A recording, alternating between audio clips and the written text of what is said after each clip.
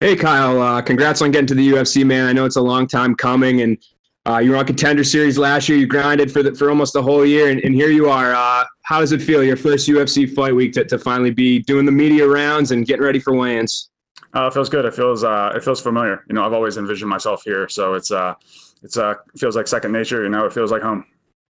And I know the last few weeks, it seemed like whenever there would be an injury or whatever, you'd be on Twitter saying, "I'm ready, I'm staying ready." So, as a guy that was a prospect not in the UFC, things were really uncertain. So, can you talk about what the last couple of months have been like as a guy that was on the verge of the UFC but didn't have that job and have to go through the pandemic and everything?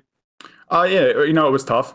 I thought I might have had to have gotten like a 9 to 5 job, but my family members and stuff told me to just keep pushing, and we'd eventually get the call. So, I've been training really hard lately. The pandemic has been tough, but I've gotten training in either in my house or a friend's house, and I feel good as new and ready to go.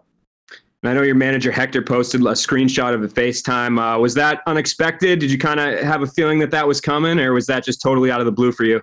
No, I had a feeling it was coming, but that day it was kind of, it was like I wasn't even thinking about it that day. Every other day before that, I was thinking about it, and I was like, I was always checking Twitter, seeing if there was what was going on, seeing the news, texting my manager, nothing happened.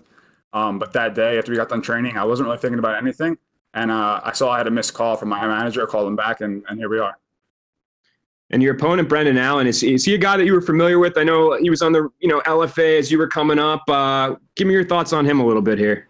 Yeah, I know who Brendan is. I've seen him fight after me on the Contender Series, and I've always had a feeling that we would cross paths. It would just be a matter of time. But yeah, I've always had an eye on him, and I've always thought that I'm going to do very well against him. My last question for you, in terms of, there's not a ton of middleweight prospects out there, young up-and-comers like yourself, undefeated. What do you think you bring to this division? What can people expect to see out of their first impression of you on Saturday?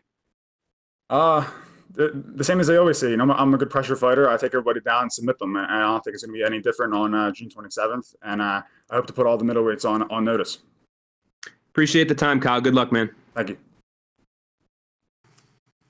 Our next question is with Jay Anderson from Side Press.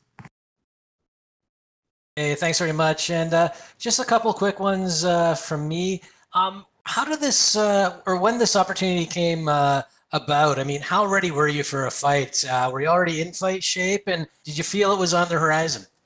I actually had word of a fight later this summer, but I wasn't allowed to announce anything, so I was training for that fight. And it just so happened that this call had come early. So I really do feel like I'm more than ready. And throughout training camp, I was good. I had a mindset of a training camp, and it was no different during the tough time. And, there's been a lot of distractions in the world. On top of the pandemic, you've got social unrest in the U.S., and I'm wondering if any of that has been a distraction, or you've just been, kind of totally laser-sighted throughout this. No, not at all. None of that stuff bothers me. None of that stuff. I've really stayed off of Facebook and all the social media platforms. I've stayed away from all that political stuff because I just really think it's bad mentally and physically because it brings a lot of aggression towards each other, and it's just not good in the world.